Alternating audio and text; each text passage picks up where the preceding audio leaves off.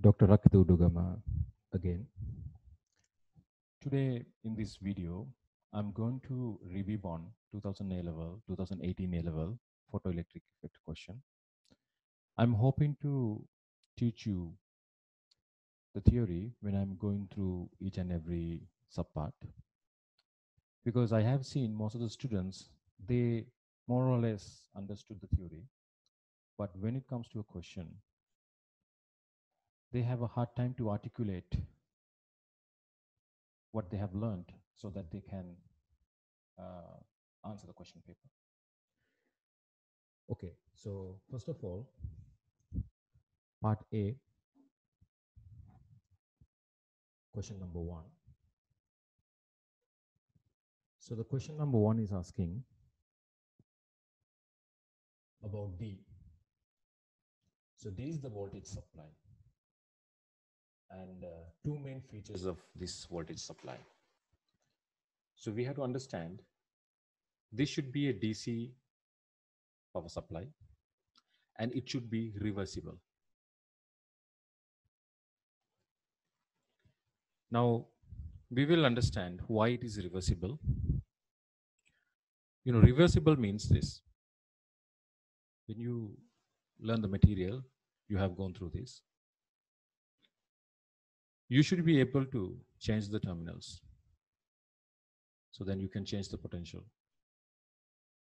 like this. Now, so how this works? Now, if you have this, your cathode would look like this, anode would look like this. So this is your cathode and anode. So this is plus and minus, right? Sorry, this is anode and cathode. Okay. So then you will have the beam, right? So this is plus and minus. Then in VI characteristic curve, you know that characteristic curve, VI characteristic curve, voltage and current, VI characteristic curve. If you have a system like this, right, you are considering this part of the graph. And once you flip the voltage, this terminal becomes positive and this terminal becomes negative. You understand? Once we switch the terminals, there we can find the stopping potential, stopping voltage, you say. Okay, so when you reverse the potential only, you can find the reversing potentials or stopping potential. So that stopping potential you can denote in a VI graph from this side. Okay, so in theory the stopping potential resides somewhere here. Okay, so typically this I current is in milliamperes. Typically, it doesn't really matter for this question, but typically it is measured in milliamperes. Right? It depends on your intensity, but we will talk about the details later. Now, I would like to ask you this question: why we call this photoelectric effect? Photoelectric. Why we say photoelectric for this effect? Photoelectric effect. So this is because electricity due to photons. Photon electricity. That's why the photoelectric term came. So electricity due to photons. So photon is a wave property. Electricity, electrons, particles. So this is a good example for wave particle duality.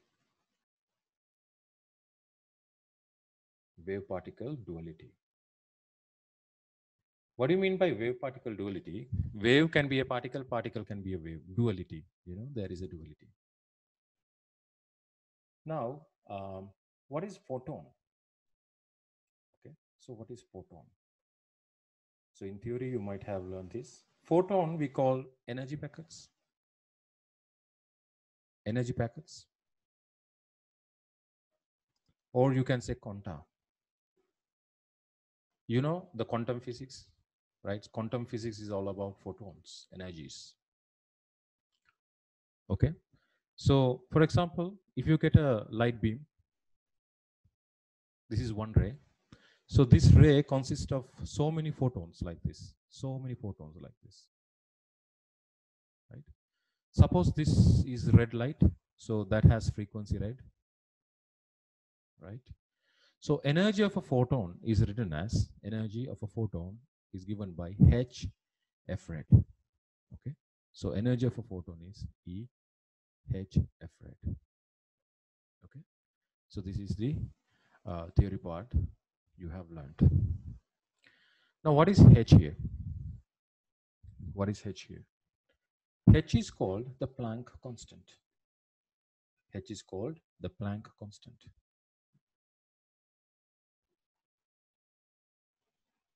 Okay. And there are two Planck constant values. We have to understand that. Okay. Remember, the most common one would be 6.63 as far as I remember. I think this is right. Joule second. The second unit would be 4.14 10 to the power minus 15 electron volt seconds. Sometimes you get this, sometimes you get this. So we have to consciously look at the units, because if you mistakenly use joule second value, so then you are wrong, right? So you have to consciously look at the units, and then you have to use the right unit. Now you can see joule electron volts. So joule and electron volts are the units for energy work done. Okay, so now you can see that from there. Okay, now before I proceed to part 2, I will give you a little bit of background so that you understand this question better. Now, in a usual, typical photoelectric effect question, we have VI characteristic curve, voltage versus current, right? I capital, simple I. If if plot looks like this, okay? So you understand this part, this side is corresponding to this one. Okay, you can see when your potential, when your DC voltage is in this way, okay? When it is reversed, then you are talking about this part, right? Where you have the cross, so this part. And remember there I told you, when you reverse it, then we are interested in finding the stopping voltage. What do you mean by stopping voltage? At that particular voltage, the electrons, the kinetic energy of the electrons are going to be 0. Okay, so this is called stopping voltage here. So you can see at stopping voltage, your current is 0. See, at stopping voltage, your current is 0. Okay, so if you have the coordinate here, it would be Vs 0, right? So this is your y-axis, which is current. It's going to be 0. Okay. So now we can move on. Now, in this photoelectric effect experiment, we are going to change 3 things. Okay. First one, we are going to reverse the voltage. Okay. We are going to reverse the voltage. So when we reverse the voltage, okay, we are looking at this part and that part, this side and this side. Okay, so you know what I'm saying. Then again, we are going to change the intensity. We are going to change the intensity of light. So when we change the intensity of light, that means what? That means number of light rays. Number of rays We are going to change number of rays. Now we have to know, okay, this is important. We have to know intensity is responsible for photoelectrons. Okay. Intensity is responsible for photoelectrons. That means current I, right? Photoelectrons current I. Third one, frequency. We are going to change frequency. Frequency means, like, in practice, you can consider different colors. Different colors. Okay. Red color and green color, blue color, they have different frequencies. For example, red color has red frequency, then blue color has frequency, a different frequency, but those frequencies are not equal to each other. Okay. So you know the spectra, electromagnetic spectra, right? In the visible range, you know how where the frequencies of red and blue are residing. Okay. So now, importantly, here, frequency F is responsible for stopping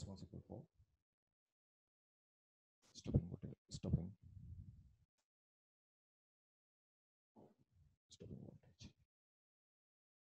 Okay. Furthermore, if I extend this in more practical way, okay.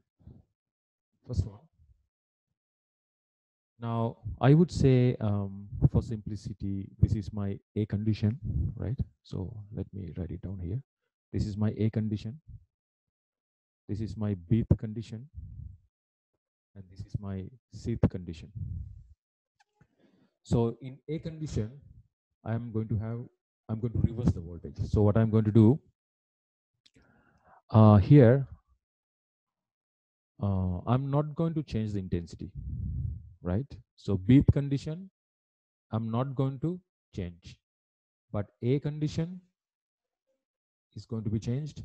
C condition is going to be changed, right?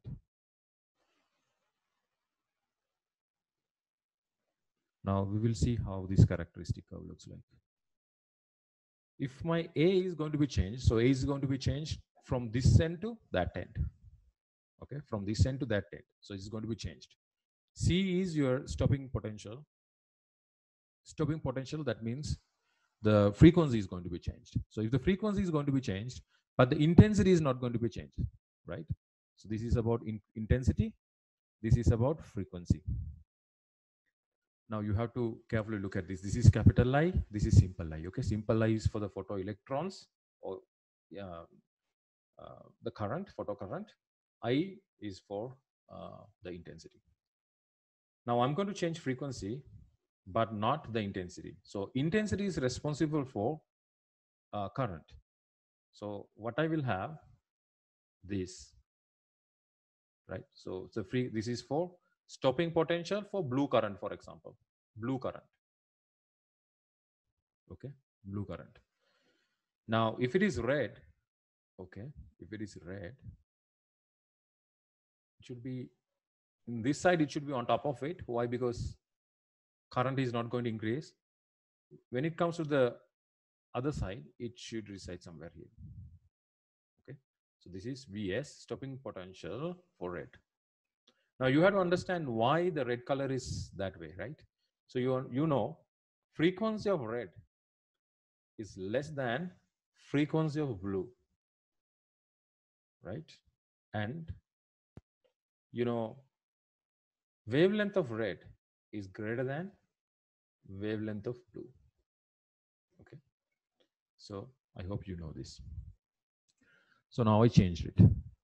Now what I'm going to do, my second condition, Bth condition. Now B condition I'm going to change. That means intensity I'm going to change. Eighth condition, reversible, we are going to change. But C, which is responsible for frequency, I'm going to keep it as a constant. Now let's look at your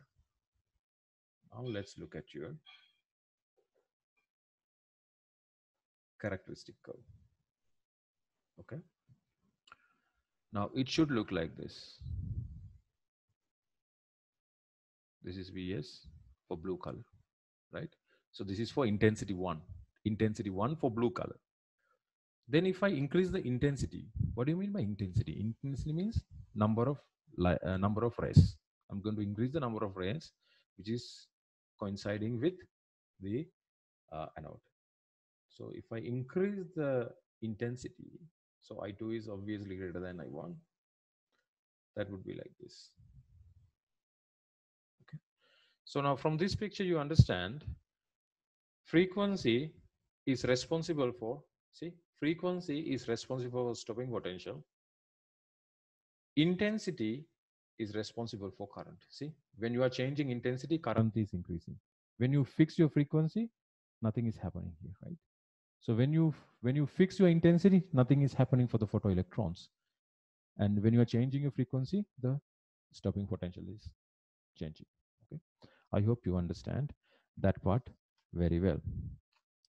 Now moving into the second part of the question, right? So we are in a situation so that we can now go a little fast.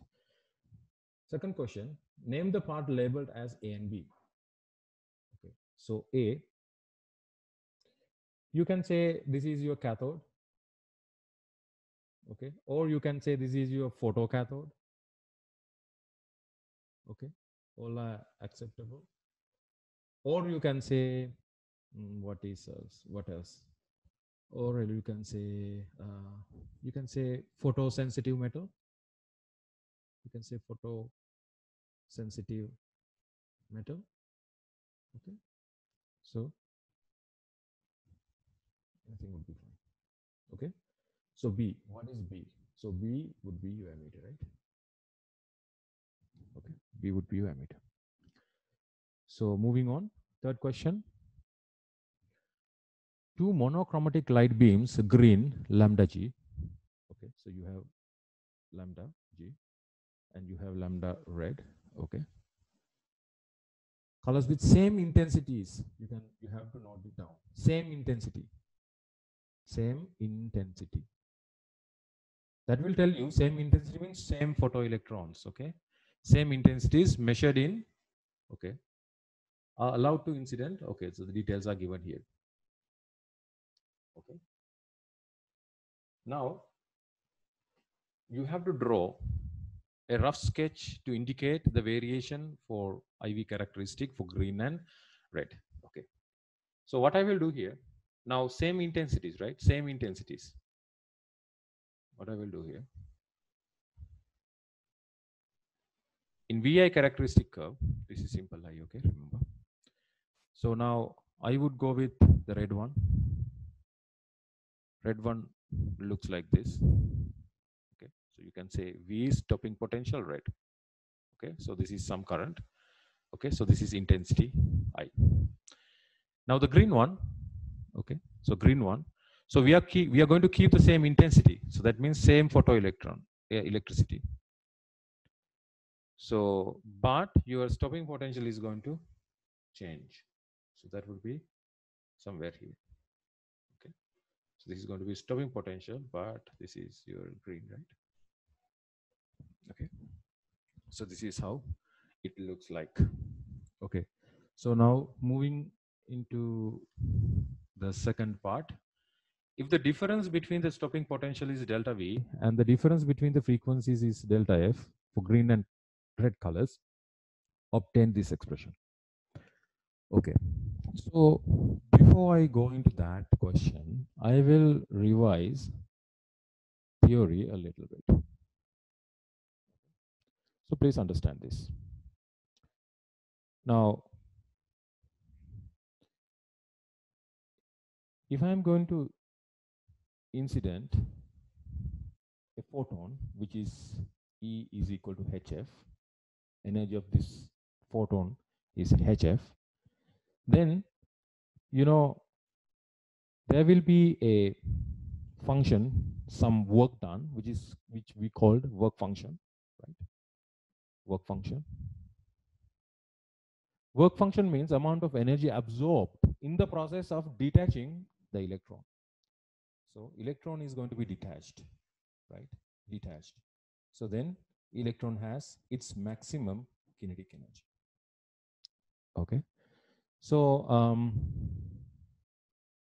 in more practical way, suppose the energy of this photon would be 100, for example. Okay. Then to detach this electron, suppose we have to have around 20. Then the rest of the energy is going to appear as kinetic energy, which is 80.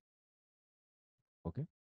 So now it makes sense. 100 came in, 20 wasted, then 80 is appearing as kinetic energy. So now using energy conservation for this process, using energy conservation, one can write this 100 is equal to 80 plus 20, right? So you can say E is equal to, you can say phi, okay, phi plus E kinetic energy maximum. Okay, so this is energy conservation. Now, if you want, you can write, you can substitute for E, which is HF, right? HF, phi plus EK maximum. Okay, suppose this is your equation number A. I hope you know these things, but it's good to revise all the time. Now, I'm going to perform another experiment where I'm going to hit another photon, which you will have E0 energy HF0. That means the frequency of this ray would be F0, as well as frequency of this ray would be F. Suppose this F0 frequency is less than F frequency, right? Then what this F0 or E0 energy is doing, this E0 is completely vested as your work function, right? So the detached electron does not have any kinetic energy. It's zero. Okay. What do you mean by that? Okay. What do you mean by that? Suppose this energy is 20. Okay. So 20 is needed to detach the electron. Then kinetic energy becomes zero. Okay. Again, using energy conservation, you can say E0, which is HF0, is equal to your work function. So from this equation, you get a substitution for work function. Okay. You get a substitution for a work function. So from A and B,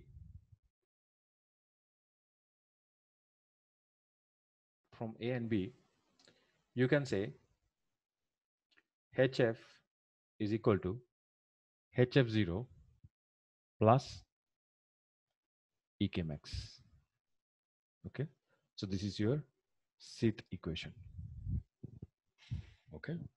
This is your seat equation. Now there will be only one other important equation here. Okay. We have to really understand that. Okay. So, stopping potential. When you are talking about the reverse voltage experiment, so that would be minus here and positive here. Sorry, it's minus. It doesn't matter. Okay. So when you are talking about the stopping potential, when the stopping potential is applied here, Vs, what will happen? The detached electron is not going to move to the other node, right? So this is going to be EK maximum, right? So EK maximum would be is equal to 0, right? EK maximum would be is equal to 0, right? Now, There is a one relation where this ek maximum is equal to, this is the electron, right? Electron charge times Vs, stopping potential. And that is your Dth equation. Okay. This is your Dth equation. So how do you get this equation? You know, in electric fields, right? You know, in electric fields, you have an equation called W is equal to QV. Or some may can write W is equal to Q times delta V. This is called potential difference, right? So the work done is equal to charge times the potential difference. So this time charge would be your electron. The potential difference would be your stopping potential Vs. So the work done is that. Okay. So from there you get this relation. Okay. So now,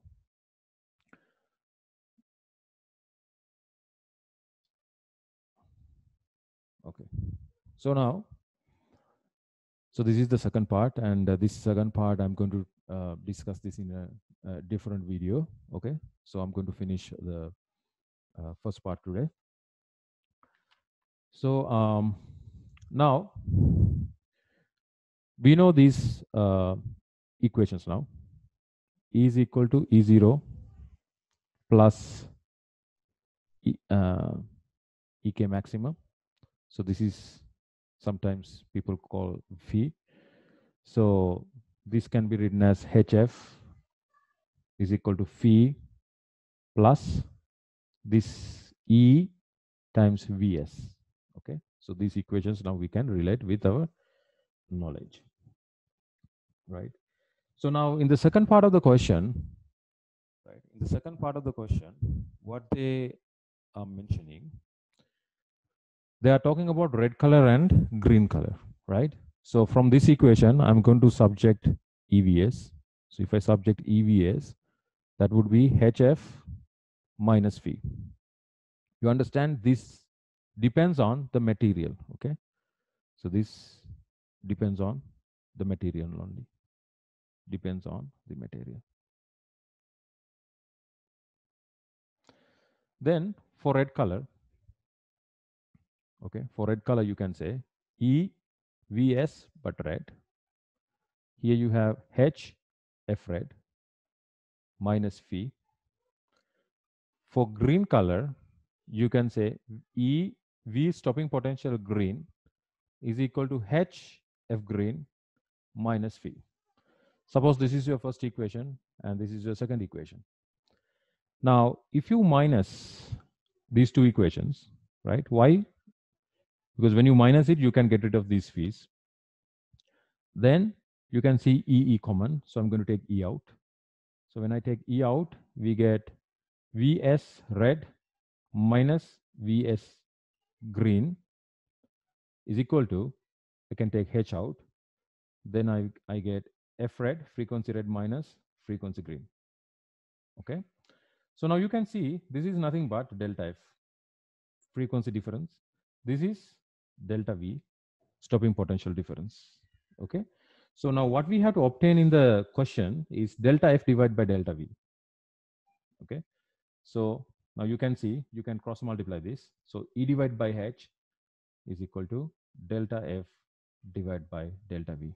Okay. So this is the answer to that particular part. So in my next video, I'm hoping to discuss this question, the part B. Okay. So, and I'm going to upload that very soon. Thank you.